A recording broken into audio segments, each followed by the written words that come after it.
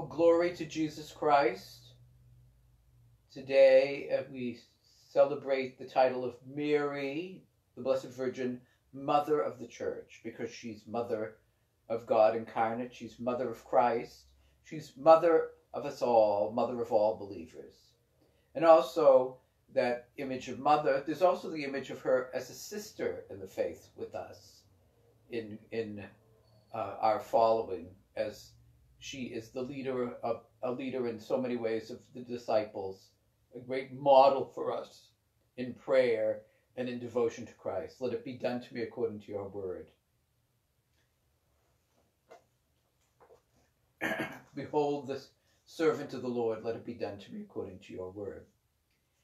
And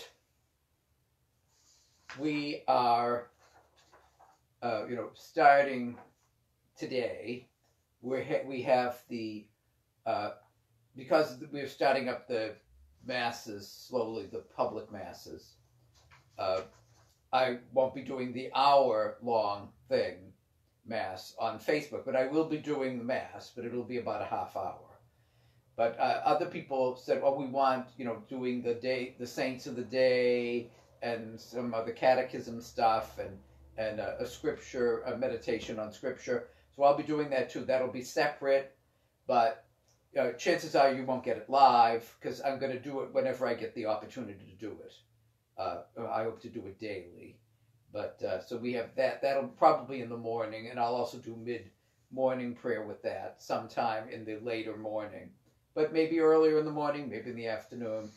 But I will still have the Mass. But the Mass is not at 9. Now, if you want, quote-unquote, live, Eastern Standard Time here in the United States. But 8:15. So it'll be 8:15. And it'll be a half hour because of the 9 o'clock live Mass 3 times a week. But anyway, which at this point has to be done by the Sunday Masses have to be done by reservation, both the English at 10 o'clock Sunday Mass and the Portuguese Mass at 7 p.m. on Sundays. But our weekday Mass is on Monday, Wednesday, and Friday, and so we'll have that. But people have to sign in for that because in case there's a case of corona, not the beer, mind you, a case of corona that shows up among people who are in the church so that we can contact everyone. So, but I'm doing this daily Mass at 8:15 on Sunday, on weekdays, and for a bit anyway on Sundays also. And we'll have the 2 p.m. thing that we have here. Today we have themes in the Catechism, which is on prayer. And on Wednesday we have the spiritual reading from Thirsting for Prayer by Father Jacques Philippe. And Tuesday, that's Wednesday rather. Tuesday we have the Bible study, which is on the Epistle of James. And Sundays we have the Office of Readings at 2 o'clock with the homily there. And Thursday UCAT, the Youth Catechism, and Friday Bible devotions. So, and Saturday we'll have evening prayer at 4 p.m. followed by adult catechetics from the Catechism also. So let's say a prayer to the Holy Spirit. In the name of the Father, and of the Son, and of the Holy Spirit, amen. Come, Holy Ghost, fill the hearts of your faithful, and kindle in them the fire of your love. Send forth your Spirit, and they shall be created, and you shall renew the face of the earth. Let us pray. O God, who instructed the hearts of the faithful by the light of the Holy Spirit, grant that, by the gift of the same Spirit, we may be always truly wise and ever rejoice in his consolation through Jesus Christ our Lord. Amen. In the name of the Father, the Son, and the Holy Spirit. So we're in our Catechism study. We're on the Psalms, and we're in the Christian prayer section, paragraph 2585. So, and we touched on this a bit last time, but the Psalms they're traditionally, most of them are traditionally ascribed to David, but they're the hymn book of the Second Temple. And this praying the Psalms, you go through the whole gamut of human emotions. And many of the Psalms, as we prayed them, we interpreted them allegorically, rather than, like the deprecatory Psalms, the cursing Psalms, that the attitude is not exactly Christ-like. But this is the inspired Word of God. So we interpret this in the light of Christ, in the light of Jesus is Lord, in the light of God is love, our two scriptural verses or portions of verses, one from St. John and one from St. Paul, that we interpret all of Scripture and apply all of Scripture. And so the Psalms are the prayer book of the church. So they're the basic, in all the rites of the church, of the divine office, what is called the divine office, the liturgy of the hours, of morning prayer, evening prayer, night prayer, these daytime prayer, midday prayer, all of these, the traditional offices in the Tridentine use, as well as in our Vatican II use. But all the other rites too, the Psalms are so crucial in prayer. And in our sisters in the faith, the very many Protestant groups, the Protestant groups of the Psalms are very important. The Anglican tradition, the Psalms, praying the Psalms, morning and evening prayer and other things. The Lutheran tradition, the Reformed tradition, singing the Psalms, even doing the Psalms in a paraphrase, singing them in a paraphrase that was very much associated with the Reformed tradition. And so we pray. So 2585 tells us, from the time of David to the coming of the Messiah, texts appearing in these sacred books show a deepening in prayer for oneself and in prayer for others. Some of the Psalms actually may, well, antedate David, often a good while. There's one that they discovered in Ugarit. The Psalm seems very much like this Bronze Age hymn of praise to Baal. So, and Psalm 103, some make parallels to that, to the prayer, the hymn to the son of Akhenaten. But that's all speculation. Anyway, but many of the Psalms are probably very old, older than before the time of David, which was around a year 1900 or so BC. But Psalms were composed beyond that. It said, from the time of David to the coming of the Messiah. And it says, they show a deepening in prayer for oneself and in prayer for others. There are also canticles throughout the Old Testament and the New Testament, hymns such as in the New Testament, the Magnificat, the Canticle of Mary, the Canticle of Zechariah, the Canticle of Simeon. You see that, and then various other things. And even seems to be quotings from hymns. St. Paul seems to be quoting from hymns that were popular in his time. And canticles throughout so many of the other books of the Old Testament, the Hebrew Scriptures, including the hymn of Moses and the hymn of Miriam, Canticle of Miriam, which seem to be very ancient. And so it says, so it shows a deepening in prayer as we approach these, as we pray these things with our feelings, identifying and feeling with the laments of the person, the various other the problems the person has, the different feelings, not just the positive ones, but the negative ones. They can help us. A deepening in prayer for oneself and prayer for others. So we pray these Psalms not just for ourselves, we pray them for others. And we also, in the Psalms, see prophetic fulfillment, that Christ fulfills so many of these Psalms, and the Church fulfills many of these Psalms. And we see the Lord working in this. So we need, the Psalms are to be approached as prayer, and Scripture needs to be approached as the inspired written Word of God.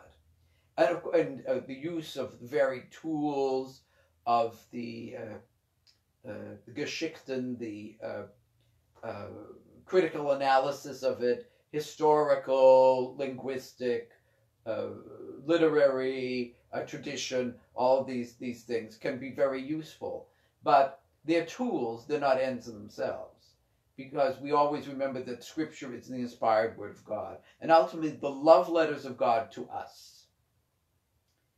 And so it says, thus the Psalms were gradually collected into the 5 books of the Psalter, or the praises, is what they're called. Is it Halalim? Is that the plural of it in Hebrew?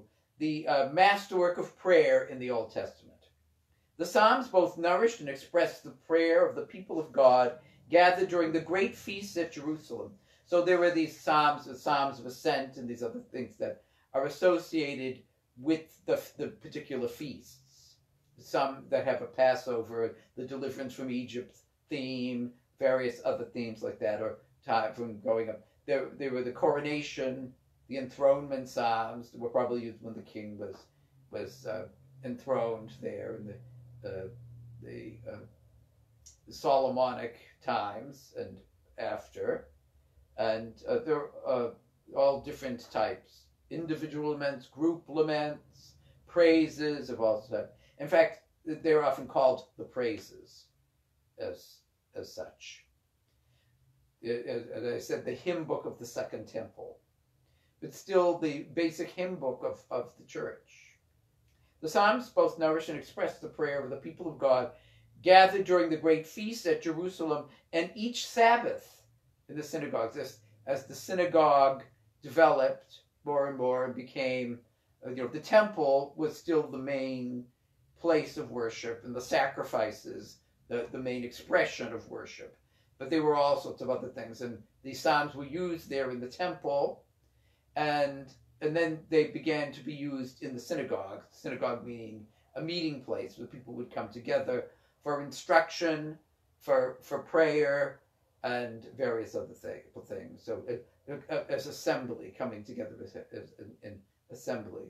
The synagogue was often called the Beit Knesset, the house of the gathering of the assembly of the people there, and so their prayer is inseparably personal and communal. So prayer should be personal. All prayer, including the public or liturgical prayer, we should be praying it, personally invested in this prayer, but also that it's communal, and especially when we pray Scripture and we pray the prayer of the church, which is objectively the highest form of prayer, and with the Mass being the highest form of prayer, there, the Mass and sacraments, and so we pray this together, even when we're praying alone.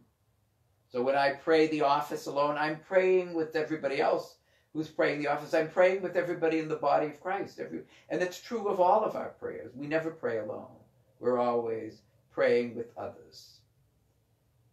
And there was someone I knew who said, well, even if the saints were conscious, which this person didn't believe, he said, I don't want them praying for me. I don't need it. I want people on earth to pray for me. And I said, well, they're praying for you whether you like it or not. They're praying with you. We're all united. We're all united. I'm praying with people who, and I said, this particular person didn't think that I, as a Catholic, was a brother in Christ, actually. But I said, I'm praying with you. I'm a prayer partner with you, whether you like it or not, because I am in Christ, which he denied. He said I wasn't in Christ. I wasn't a member of the body because I didn't belong to his particular theology and sect and all that. But anyway, I said, we're still the family. I said, we still have the spiritual DNA that so much you have at least 80% of Catholic DNA. So, but anyway. We are to pray as the people of God, praying together. We're always pray together. We're always united in prayer with those who connected to us by God's grace. It concerns both those who are praying and all men. So we don't just pray for our own intentions or even the own intentions for our particular congregation, but for all people, for their needs. The Psalms arose from the communities of the Holy Land and the diaspora. That's the scattering of the people who weren't in Eretz Israel, in the Holy Land. They had gone out after the exile. Of course, the large numbers of people were in Babylon and further east even, and then through trading and various other things, there were Jewish communities, Israelite communities first, but Jewish communities then throughout their known world. And so they were called the scattering, the diaspora or diaspora. So the Psalms as prayer sort of embrace all of creation. Their prayer recalls the saving events of the past. It extends into the future, even to the end of history. It commemorates the promises of God already kept and awaits the Messiah. As I said, so much of the Psalms, we as Christians, when we read it, we see Jesus there. So Jesus on the cross quoted the Psalm, my God, why have you forsaken me? He, I believe, really felt abandoned by the Father and the Holy Spirit, and even by his own nature and his own person, because God, he felt this abandonment, but which was not true, because the Trinity was with him, and of course he was a united person, but he really felt it. But that also was a messianic psalm that he was fulfilling in that. So the Psalms remain the essential prayer to the prayer of the church. At Mass, we have Psalms. We have a portion of the Psalm and the responsorial Psalm and our Vatican II rite, and we have portions of Psalm and introits and entrance antiphons and offertory antiphons, communion antiphons, all sorts of. And the Psalms are in different places throughout the liturgy. You can see references to them in some way, and in many of the collects and other things, there are references to Psalms and Scripture in let's say the Eucharistic prayer. The references there to Scripture. So in Jesus, we have to remember Jesus prayed these Psalms. This was his prayer book as well. So it says the Psalter is the book in which the Word of God becomes man's prayer. So with our feelings, all of these other things. In other books of the Old Testament, the words proclaim God's works and bring to light the mystery they contain. But the words of the psalmist sung for God both express and acclaim the Lord's saving works. The same Spirit inspires both God's work and man's response. So we cannot respond to God except by God's grace, except by God's initiative.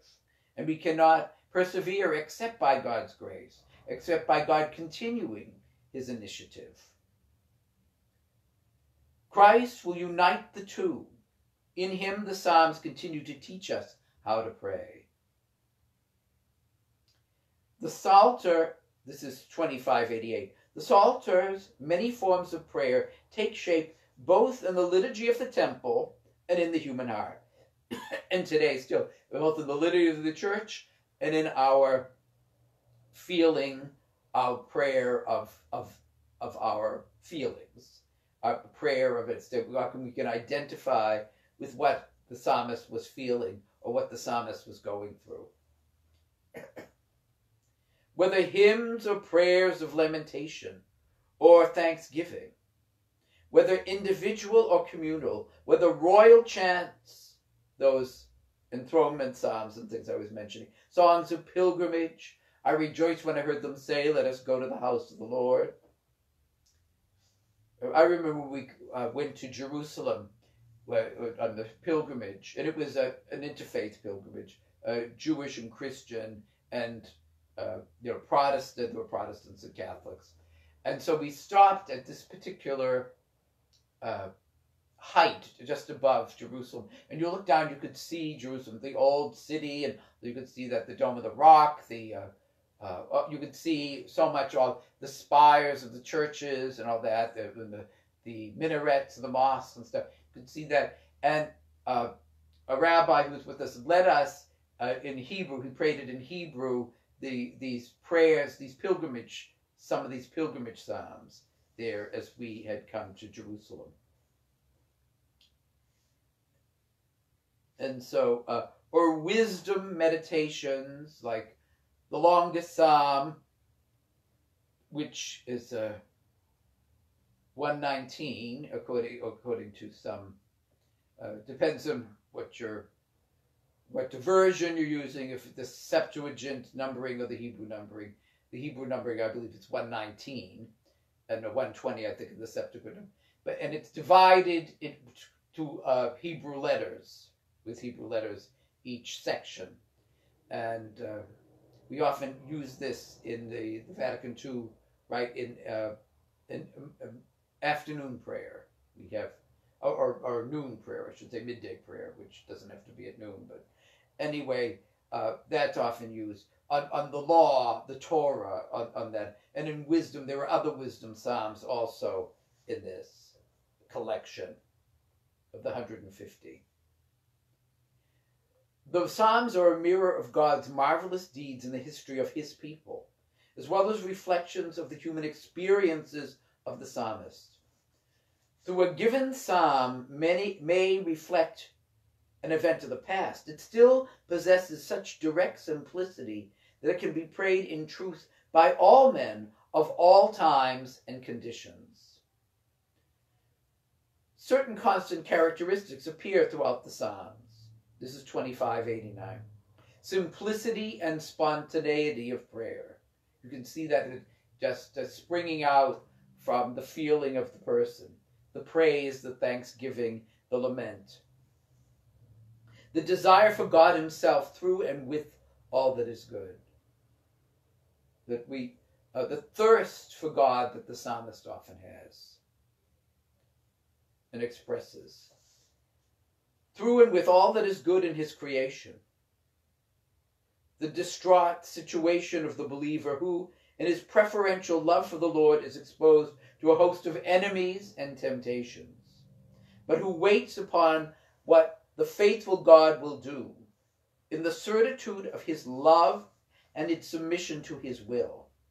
The prayer of the Psalms is always sustained by praise. And that's true, it should be true in our prayer, which should always be lifted up by the praise of God, no matter how we feel, and thanksgiving, no matter how we feel, in all of these things. Because remember that fourfold relations of prayer. Adoration, which is, as prayer can only be given to God, and ACTS, adoration, contrition for our sins, which isn't just sorrow for sin because I got caught or because this is going to have bad repercussions on me. No, sorrow for sin because of going against the love of God, harming others, harming oneself. Contrition for that.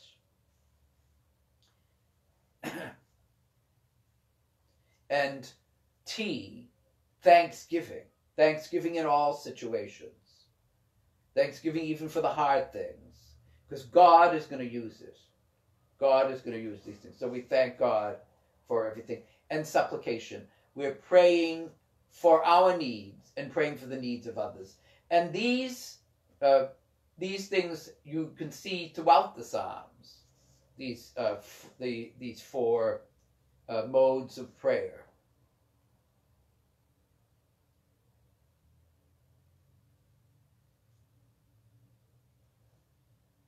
Certitude of the love and submission to his will.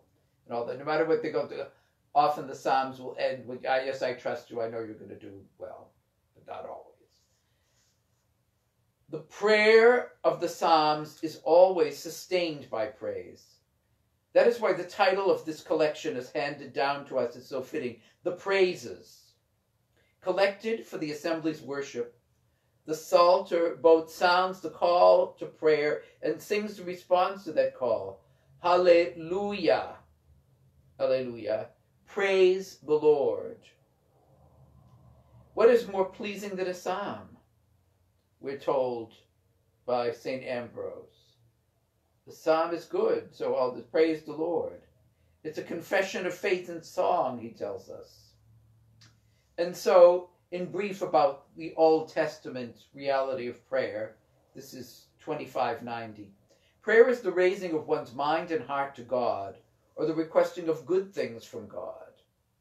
So it's actually the raising of the mind and heart by God's grace that we participate in that. God tirelessly calls each person to his mysterious encounter with himself. Prayer unfolds throughout the whole history of salvation as a reciprocal call between God and man. The prayer of Abraham and Jacob is presented as a battle of faith, marked by trust in God's faithfulness and by certitude in the victory promised to perseverance. The prayer of Moses responds to the living God's initiative for the salvation of his people. It is foreshadowing the prayer of intercession for the unique presence of God. The prayer of intercession of the unique mediator, Jesus Christ. So Moses is a foreshadowing as intercessor, as mediator with God of Jesus Christ, who is our one mediator with the Father and our great intercessor, in whom we place all our intercessions as we join, as we intercede for each other, as we pray for each other, this in Christ. The prayer of the people of God not flourished in the shadow of the dwelling place of God's temple presence on earth, the Ark of the Covenant in the temple. The Ark of the Covenant being a foreshadowing, we see of Christians, Catholic Christians especially, seeing Mary as that. Not only the New Eve, but the Ark of the Covenant. And so when they see the Ark of the Covenant brought up into heaven in the book of Revelation, it's in the context of the Mary figure who brings forth the one who will rule the whole world with the rod of iron. And who is that? Who only can that be? That's Jesus. Who's the mother of Jesus? Mary of Nazareth, mother of God incarnate. And so right after that, it's that they see the Ark in the temple. This is fulfilled in Mary. Mary is the Ark, who carried Jesus, the bread of life, who carried Jesus, who is the new law of grace himself, who is the new rod of Aaron, that's there, of the power of the Lord of miracles. And so we see that, attended by the cherubim. So the Ark of the Covenant there, you know the Ark of the Covenant, it had the statues of, and to some of my fundamentalist brethren, statues, religious statues that God commanded to be made. And he didn't say, well, just make these and never make any others. No, he didn't. In fact, he had them make this strange religious statue of the brazen or bronze serpent, which Jesus said prefigured him, was a symbol of him.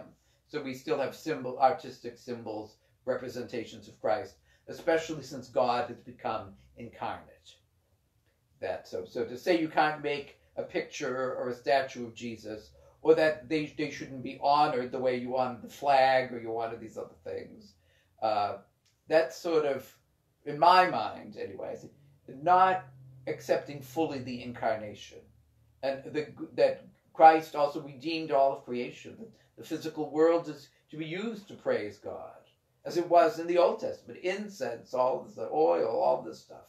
Still using that in praise and worship of God. So under the guidance of their shepherds, especially King David and the prophets summoned the people to conversion of heart And while zealously seeking the face of God, like Elijah, they interceded for the people. Again, that prophetic, part of our prophetic vocation, as well as our priestly vocation, and indeed our royal vocation, like King David, is to pray for one another. Praying for one another. We are commissioned in baptism to be people of prayer. And that's intensified in confirmation. So we're to pray for each other. How often that's asked for in the New Testament. Pray for me, pray for us. The Psalms constitute the masterwork of prayer in the Old Testament. They present two inseparable qualities, the personal and the communal. They extend to all dimensions of history, recalling God's promises already fulfilled and looking for the coming of the Messiah. Prayed and fulfilled in Christ, the Psalms are an essential and permanent element of the prayer of the Church. They are suitable for men, that is, men, of course, almost, in fact, every use I've come across so far that I can recall in the Catechism. It doesn't mean just adult males. It means the human race. And man means usually an individual human, not just an individual adult male, or the whole human race.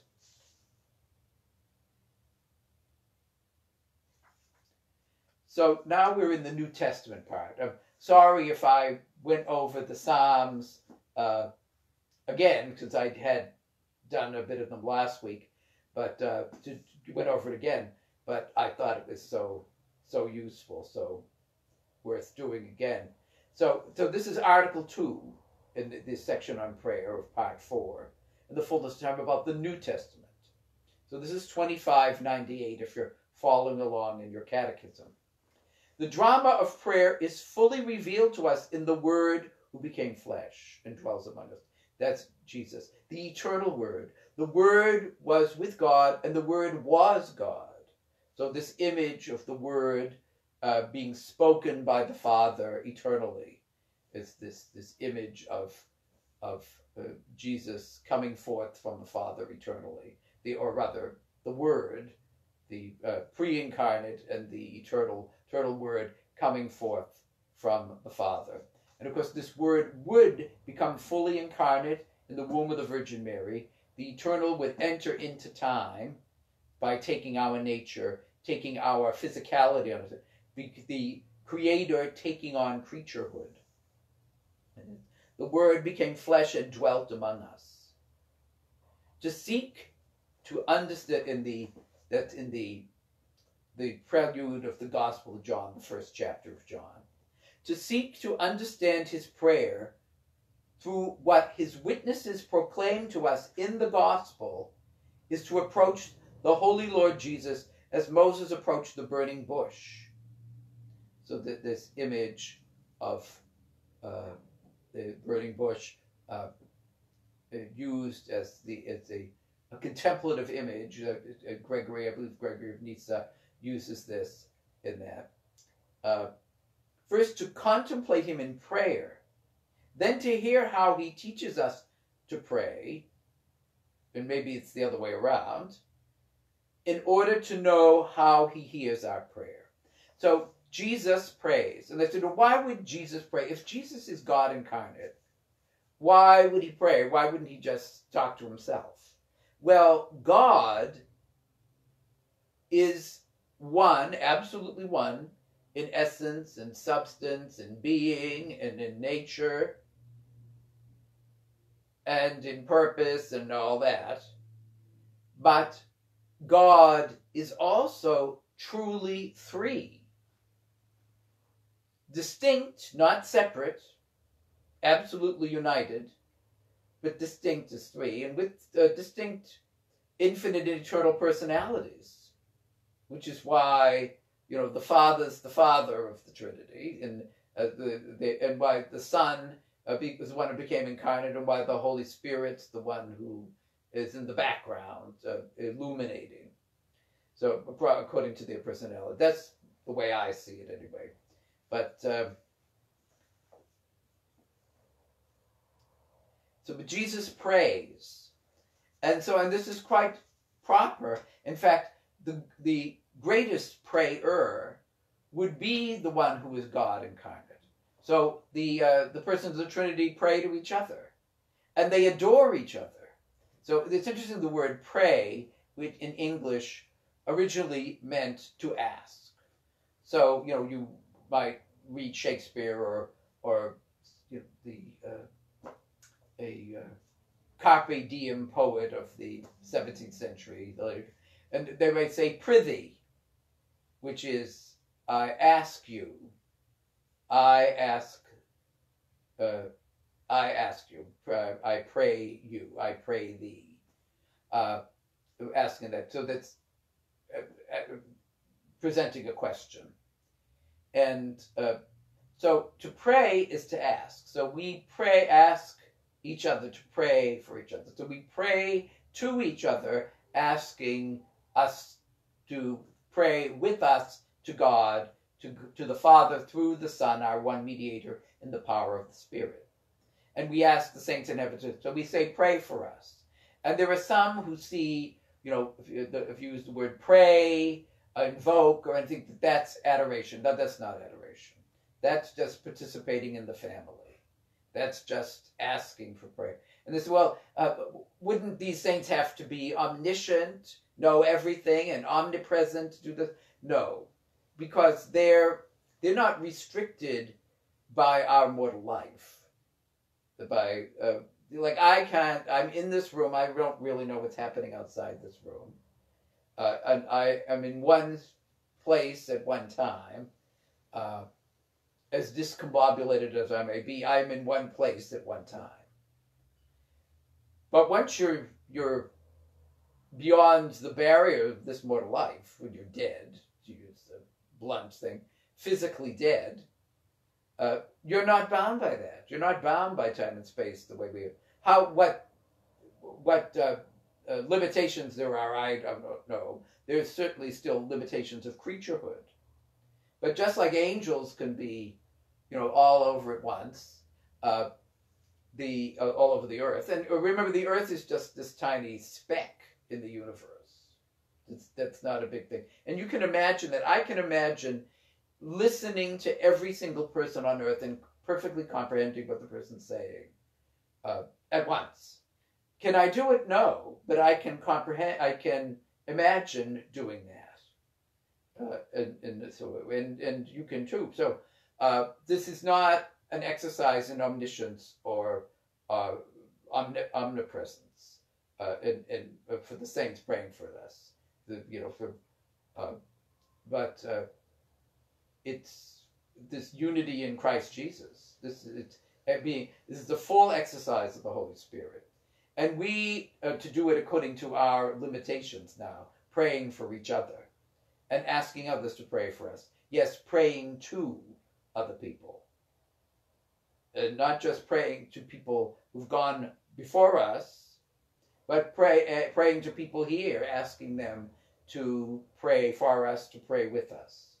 A priest I know, when everyone would ask him, someone he hadn't seen in church in a long while, and he said, "Oh, Father, pray for me." And he said, "Oh, certainly." He said, "But God loves to hear from strangers. Why don't you pray for yourself? Why don't you ask prayers yourself?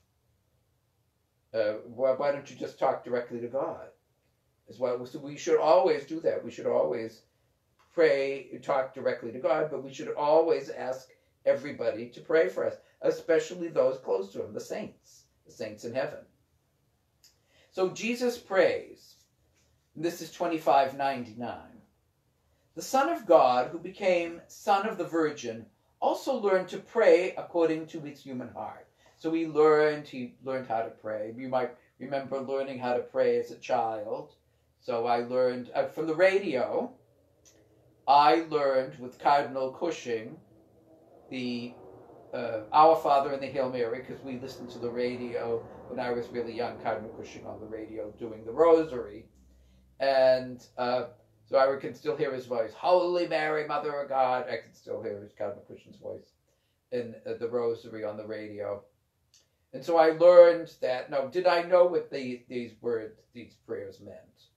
Not completely. And did I even get them right? No, it was Hail Mary, full of grapes, the Lord is a tree. And that's what I think. That's what I thought. Our Father, too, I got that sort of mixed up. Our Father, who art in heaven, hallowed in heaven, hallowed be thy name. Deliver us from eagles. But anyway, I knew it was prayer. And I knew we were talking to God. And I knew I was asking Mary to pray for us and with us. I knew that. As young as I was, under the age of 5, having these prayers, I knew that. And you may have stories of learning to pray. One of my favorite statues or pictures of St. Anne is of St. Anne teaching Mary to pray there, or teaching, she has a scroll and she's pointing to it, the commandments of the scriptures, teaching her that. So Jesus learned to pray. We always must realize Jesus is fully human, and he emptied himself of his glory, the kenosis that St. Paul talks about. So while he is totally united in his human nature to the divine nature, he has a true human nature. And he embraced ignorance, he embraced all of that we go through. Because, on the cross, he wasn't experiencing the beatific vision in his suffering. He was experiencing real suffering, real doubt, all this other stuff that we go through, real ignorances, all the things that we have in his human nature. He had to learn. He had to learn in his human nature. Yes, in his divine nature, he knew everything. His divine person, all that. Omniscient, omnipresent, all the omnis. But in his humanity, he learned. He was restricted before his resurrection in his humanity in so many ways. But this was what he willingly embraced for our sake. He wasn't play acting. He really went through our whole full human condition. So he had to learn. So he learned how to pray. So Mary and Joseph teaching him the Berachot, the blessings, Baruch atah Adonai Eloheinu melech, teaching that and reciting that, reciting their grace before meals, their blessing of the bread and the blessing of the wine and all this, and the food. Since Mary and Joseph were very devout Jewish people. And so he learns the formula of prayer from his mother and also from St. Joseph, and probably from other people, other relatives, St. Anne and these other people in his life, whoever that were there. This was a part of their community and culture. And it's very sad now that often we have lost that. As a child, I was still in this Christendom, a Christian community. We used to play church all the time. Everybody went to church or synagogue or whatever. And if people didn't go, they didn't tell people. They were ashamed of it, or at least didn't want other people to know of that. So that's... on Sunday morning, you just follow the crowd. They would go to the different churches there. And so, of course, Saturday would be the synagogue, which was sort of on the other side of Somerville there. Well, not the other side, going almost into East Somerville there on Central Street. But all of this, now, no. And the culture, children don't play church. Often children aren't taught prayers by their parents at all. So I remember I was amazed the first funeral I had, in which when I started the Our Father, no one answered it. There were people who just didn't know it, and I was sort of shocked by that, because I thought, well, everybody knows this. Well, they didn't.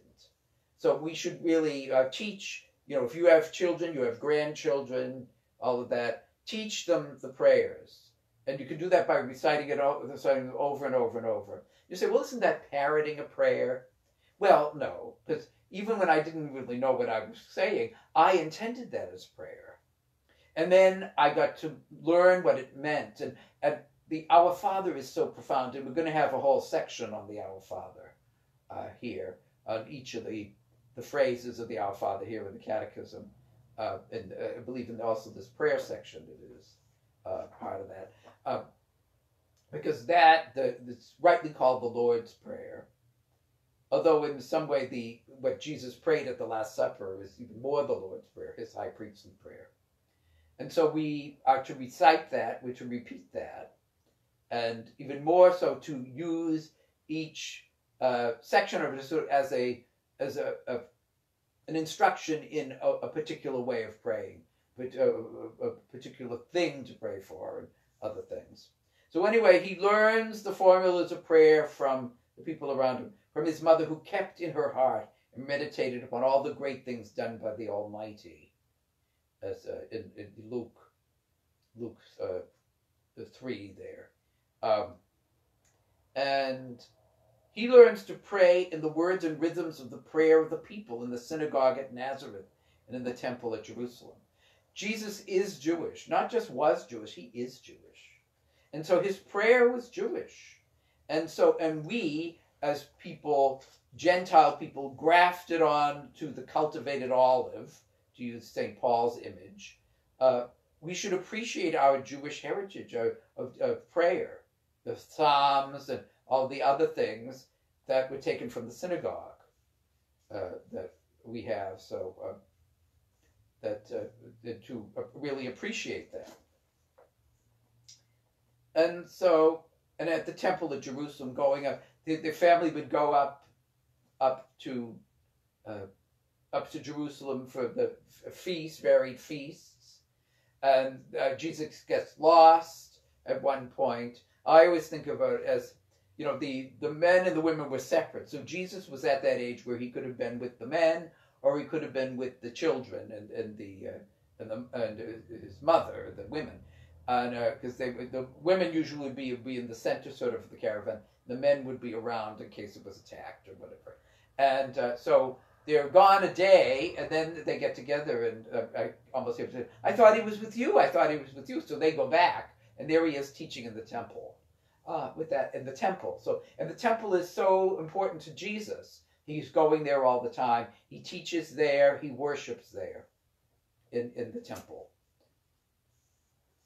I just envision him there at the afternoon prayer, the evening prayer, where the incense is poured out, and the great clouds of smoke are coming up out of that there in that, which he calls my Father's house. And when he was there at 12 years old, and they found him, and it's interesting, Mary says, you and your father and I. And so, because Joseph is a true father to Jesus. An adoptive father is a true father. The true father to a child is the one who puts out for him, the one who truly cares for the child, not just the begetter. But his prayer springs from an otherwise secret source, as he intimates at the age of 12, I must be in my Father's house. Or as some translations say, I must be about my Father's business. I must be in my Father's house. Here, the newness of prayer in the fullness of time begins to be revealed, his filial prayer, his prayer as son, his unique relationship with the Father as God, as the only begotten.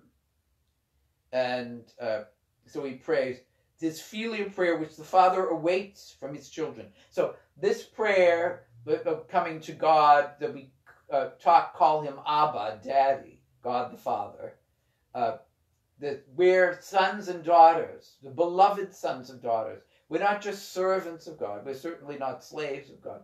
We're servants of God, but our service is the service of love. It's the service of a devoted son or daughter that we have there to God. And our prayer should be that we should have intimate, close prayer with God the Father, as well as formal prayer.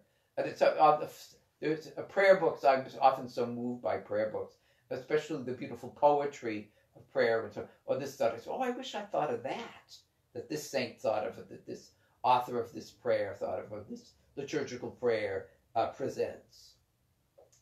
So it's our prayer. The prayer, the liturgy of the church is our prayer. It's not just something belonging to professional prayers like monks or nuns or those, but it belongs to all of us. And it's a good habit to acquaint yourself with the liturgy of the church. Morning prayer, evening prayer. There are things that you can get that have it cut down, like Magnificat, that thing they have morning and evening prayer trimmed down with that, and meditations in the Mass and stuff like that. That's a nice little book for that.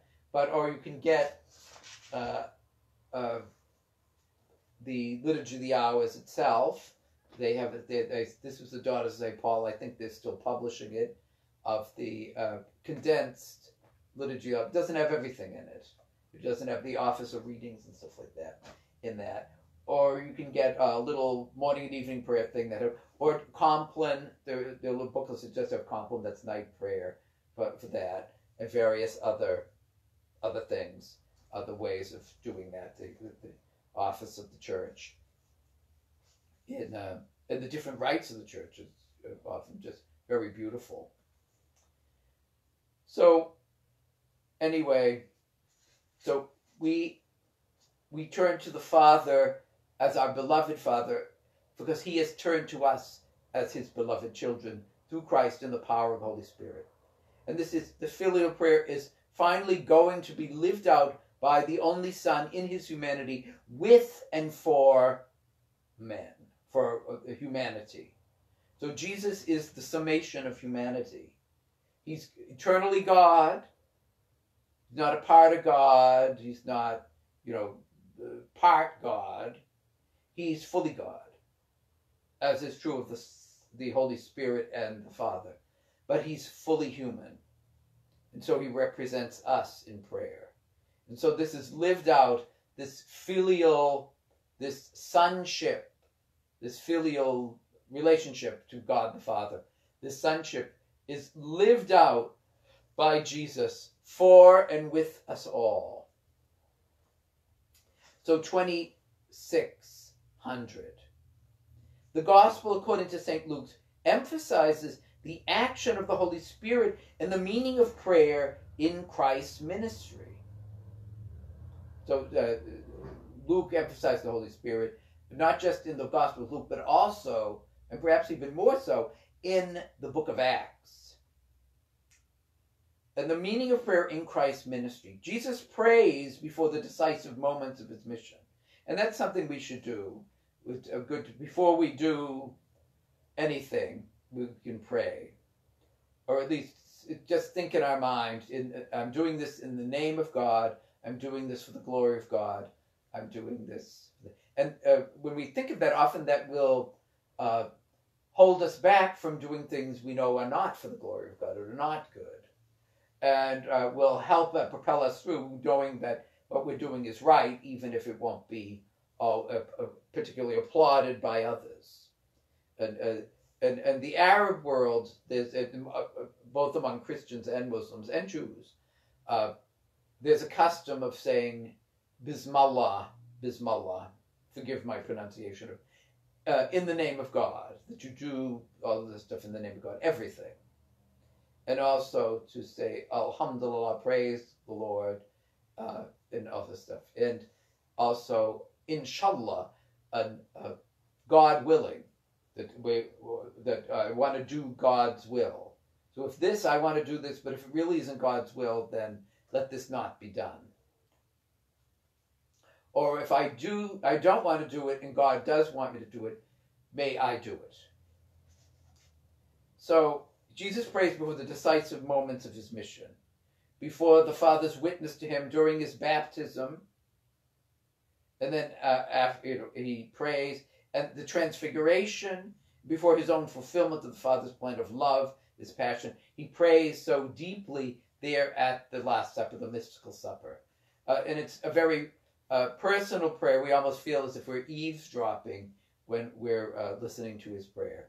He prays before the decisive moments involving the mission of the apostles, and his election and call of the 12, before Peter's confession of him as Christ of God, and again that the faith of the chief of the apostles may not fail when tempted. Jesus' prayer before the events of salvation that the Father has asked him to fulfill is a humble and trusting commitment of his human will to the loving will of the Father. 26:01. He was praying in a certain place, and when he had ceased, one of his disciples said to him, Lord, teach us to pray. That's in Luke 11:1. And so then he gives the Our Father there. So we should always seek from Jesus teaching in prayer, because he's the great master of prayer. And we can learn from others who are masters of prayer, who have learned from Jesus. And the Holy Spirit teaching us to pray, interceding within us, praying with unspeakable groans, as St. Paul says. In seeing the master at prayer, the disciple of Christ also wants to pray. By contemplating and hearing the Son, the master of prayer, the children learn to pray to the Father. And that's one of the benefits of coming together in church to pray at Mass and in other forms of liturgical prayer, and then group prayer that's private, is that it draws us to pray, or to draw into praying with others there. So Jesus often draws apart to pray in solitude. So that's a good thing. It's a good thing to have. For some people, it's hard to get, if you have children, little children, it's often hard to get a spot of solitude. But it's good to work on that. Work on a minute here, a minute there, if you need to. But if you can, to set aside a little chunk of time, according to your ability at that. If you're just starting out, don't say, I'm going to be, 3 hours. No. A little, and then work at it. May increase in time, especially as your yearning for prayer grows. You'll want to do that more and more. St. Teresa of Avila's father, who used to come and visit her all the time, and she wanted to pray a lot more. When he really got into praying, and she taught him to pray in many ways, he didn't come as often because he would be praying. He said, I wanted to spend my time, my retirement time, so to speak, in prayer. More in prayer as time went on, as he got more and more used to that. So, and he prays on a mountain, often at night. Some people find a great thing to pray at night and all that. I usually don't, I have to admit it. I like to pray the most when I have energy. And yes, I pray at night. I pray before I go to bed. And often if I wake up at night, I'll pray. Because often that happens, I'll be awake, I can't go back to sleep. So I said, I might as well pray now, talk to God, doing those things. But pray. I like to pray often when I'm at my top of energy and things like that. Nighttime, I'm definitely not at the top of the energy. Often I'm tired. I'm not fully human early in the morning or in the middle of the afternoon, or sometimes I haven't figured out when I actually am fully human. But the Lord is there. And we don't have to make reservations with God to pray. You just pray. You don't have to do it out loud. You can do it in your head. It doesn't have to be formal prayer. It doesn't have to be, the only prayer that God Father will listen to is the Our Father. No, pray those prayers. Pray those prayers that you've learned. And over and over, do those frequently. Because sometimes, your mind is just a blank. So it's good. And pray with the prayer book. Prayer books are helpful. Pray with Scripture. Pray the Psalms, as we were just talking about. Pray these other things. The Lord. Jesus includes all men in his prayer. All men, women, children, all humanity in his prayer. For he has taken on humanity in his incarnation. So he's a particular human. He has a particular DNA. Went through a particular family, particular culture, particular time, particular place, particular. But he's also someone who's taken on all of humanity in himself. He is ho anthropos, the human being for us. He's theanthropos, God who's become a human being. So, and he offers his prayer to the Father, and he offers the people, all of humanity incarnation, when he offers himself to the Father.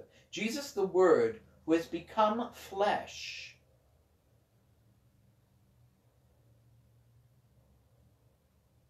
shares by his human prayer in all that his brethren, his fellow humans, experience. He sympathizes with their weaknesses in order to free them. So in Hebrews, the letter of Hebrews tells us that we do not have a high priest who is not able to sympathize with us. Jesus totally sympathizes, totally empathizes with us in everything that we go. Even that we've fallen into sin, he sympathizes with it, even though he never fell into sin. But he knows temptation, and he, I believe, is the most tempted human that ever was, and his mother Mary probably the second, because the devil wasn't going to go. The devil was going to try to get him. The devil didn't just tempt him there in the desert at that time. I'm sure he went all the way through, trying to get him in any situation, trying to snare his humanness. So it was for this that the Father sent him. His words and works are the visible manifestation of his prayer in secret. And we'll go on with 2603 next week.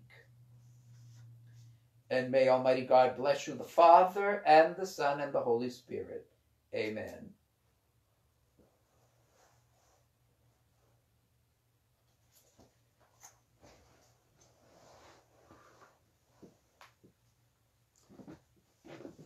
And so let's see who's here with us today. Lynn McCarthy. Christ is in our midst. He is and always will be.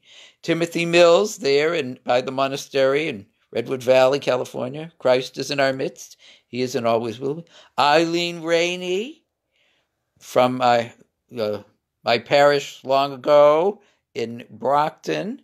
Christ is risen. Nope. Oh, not say that now because the time is past. Eastertide is past. Even if your old calendar, if your Greek calendar, it's Ascension Tide for them. Christ is in our midst. He is and always will be. Kimberly Smith. Christ is in our midst. He is and always will be. Father Paul Ring. Christ is in our midst. He is and always will be. Robert Hart. Christ is in our midst. He is and always will be. Dylan King Eubank. Christ is in our midst. He is and always will be. Mary Nigerian. Christ is in our midst. He is and always will be. Adam Bernica Sr. Christ is in our midst. He is and always will be. Father Martin Charlesworth. Christ is in our midst. He is and always will be. Kate O'Neill. Christ is in our midst. He is and always will be. So have a wonderful day. And let's continue to pray for each other and with each other and united in Christ, in this mystical body of Christ. Bye now.